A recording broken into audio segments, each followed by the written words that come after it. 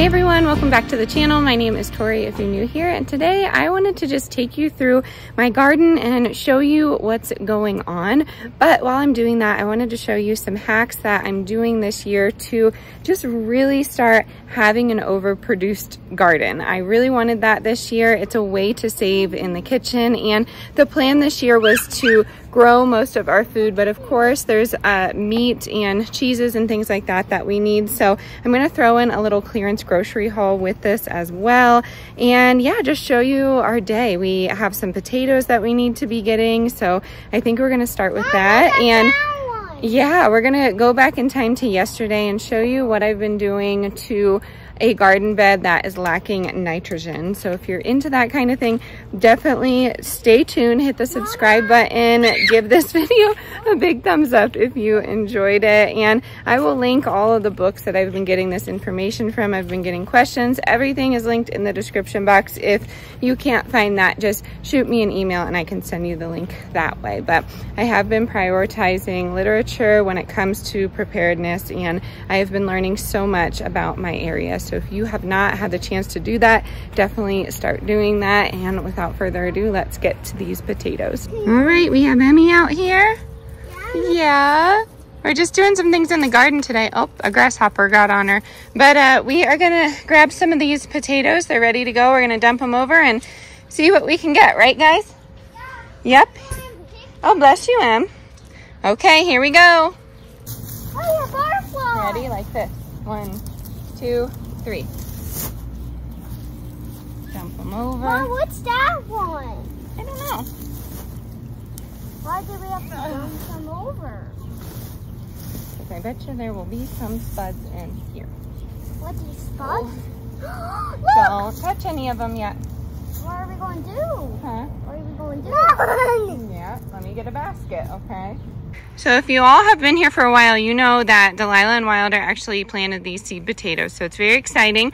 I have a container here. We are not going to brush too much dirt off of it, just none, because we want to keep these. But you will see that I have some drainage in there. You'll want that. But all right, kids, ready? Yeah. Here we go. Look, I found some. Yeah, put them in here, gentle. We're not going to throw them. Here we go. Here's one. Yeah. Do you think there's some? Oh, very nice. Think there's some more down here? We'll see. I found some. Oh my goodness.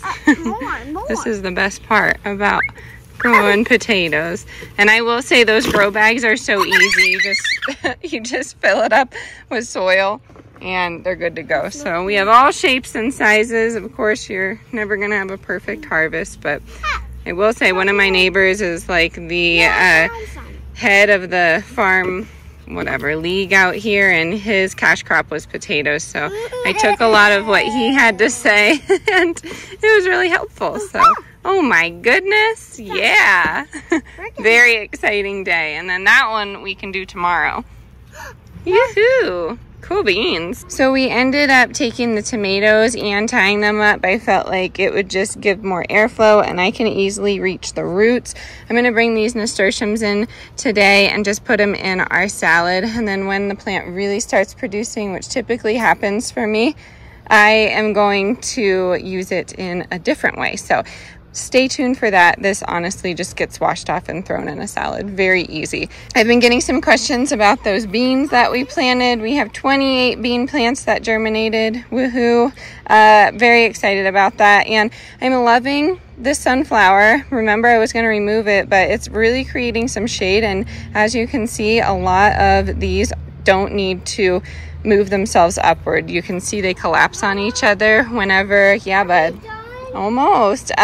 Whenever, you know, it just gets too hot for them. So in Colorado, it gets very, very warm. I'm hoping to find some sort of shade for these beds, but we shall see. As you can see, they just get so sad, you know, sad in the heat, and they're not dead. I don't have any squash bugs yet, but it's just, yeah, it's so hot. That sun is intense. Hey friends, welcome back. I have a bit of a garden problem and I'm going to take you along with me. We're going to try and fix it. But this bed right here, not enough nitrogen, not a lot producing. These two beds, they have chicken compost in them, and I ran out, so that bed doesn't have it, and I think that is what's going on. So I do have some regular soil in here. Let's see if it will, yeah, I'm in the dark garage. Some regular soil in here, and my plan is to just clean the chicken coop out, put it in my wheelbarrow here, mix it with my soil and some water, and just sprinkle it lightly on top of the rows. And I'm hoping it works. I don't know if it will. And you know, this is just part of gardening. So again, that bed was kind of extra. I had some salty acre seeds in there. So it was just an experimental bed. We're not like taking a huge hit, but I want to save it as best as I can. So that is the plan. I do have 2 hens that are being super aggressive towards me lately. So we will see if they even allow me to be in there. But yeah, fingers crossed. Let's go. I'm coming in. Don't be jerks. You hear me? Right, you gotta go in.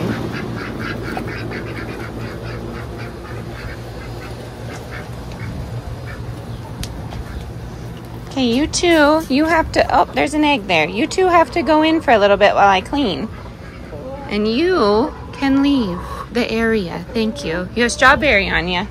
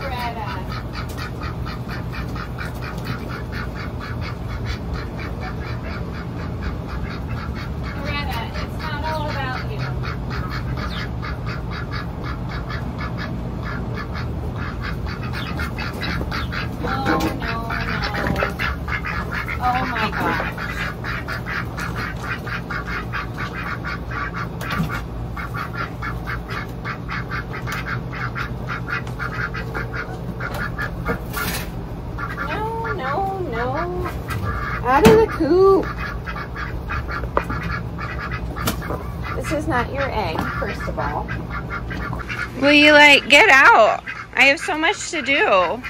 I don't know why you're all crowding in here. Come on now, shoo, shoo. Get out, I gotta clean in here. It's disgusting. Go. Wednesday, take him out. Go ahead, you got it. It's a shovel, it's a shovel. You got it. Oh my gosh, oh my gosh. Ridiculous. Okay, I'll move the shovel. Wednesday, some tough duck you are. Go out. Say, oh my gosh. Go. It's a wheelbarrow. You got it. You got it. Skedaddle. Holy cow. Dolly, please. Ridiculous. Mama, did you got one of those eggs today, Mama? Yeah, I think so. Dolly, nothing's happening in here for you, so instead of being in the way, Dolly. What a ridiculous chicken. Dolly? Yeah. You have to listen to Mama. Please don't peck me. Yeah, you big meanie. Yeah, you big meanie. You peck my mom sometimes. Yeah. Yeah, that's super mean. Mama, do Dolly and their eggs come out of their butts, Mommy? Yeah. Why, Mama? I can't touch one of those because it comes out butt. Yeah. Yeah. That's right. Yeah, now I touched those. I hope not.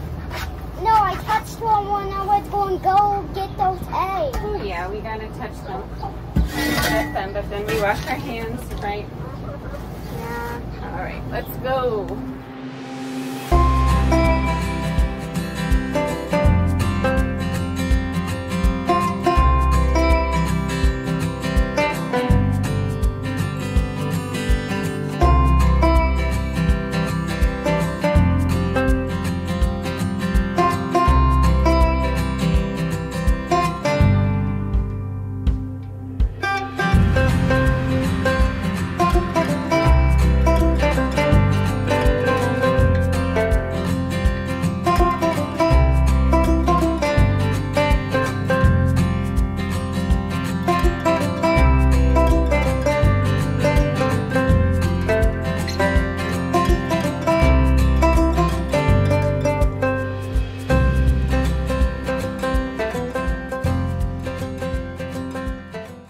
So all that chicken compost is in the garden bed, and I'm going to see, and I don't know. We'll see what happens. Fingers crossed for me. But I did want to show you this haul.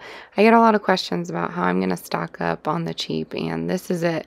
Shop clearance when you can and put it in the freezer, and that is my goal. Sometimes I make jams out of these berries here. We need a black peppercorn, so I'm putting that in here. But there are a lot of things on sale at Kroger for me. Luckily, I know not everyone has Kroger, but I know Walmart has designated one of their aisles as an entire clearance aisle. I'm pretty sure that's just like across the board here. But my other idea for you is just to look into some local farms, see if their CSA programs are on the cheap, and see if you can contribute. You could even volunteer at some of my local farms if you have a few hours to spare, and then you can get some free veggies. But there's food out there, you just have to look for it. So I did want to just mention this in here. I'm kind of just going through and showing you what we have. I also can't forget about my chickens. They love little banana treats, especially frozen on some hot days, but we do have feed that we've been stocking up on. I'm growing a ton of sunflowers so they can munch on that throughout the winter. But I found a lot of meat today. I went to Kroger pretty early with the girls, and I had to fend off some elderly people, but I got in there and got the goods. That's why I brought Delilah, so she can be a cute distraction while I sneak in and get all the sales. But Kroger does have a lot of deals. I'm sure your local market may have some as well, but this is really where I find majority of the deals. So I got some farm-raised salmon. It has been a hot minute since I've bought farm-raised, but I figured it's better than nothing, and we're trying to stock the freezer. And then I got some ribs. All of this meat, except for the chicken, because I'm going to cook that tonight, is going to go right into the freezer. I was fortunate enough to find Wish Garden tinctures on sale. I got Happy Ducks and some Milk Rich, and it has some goat's roux in there. It's just good for breast milk production. Random fact, if you needed any. So I'm very happy with this. Thank you for being here today. I'm going to go ahead and put this away, but I know today was random. I just kind of wanted to compile some clips together about what's going on in the garden, what I'm doing to preserve the harvest, and some ways that you can save some money in your household. So I hope you enjoyed it. I have plenty of hauls coming up here soon. Let me know what you want to see down in the comment box below. As always, stay adventurous, stay creative. I'll catch you on the next one. Bye, y'all.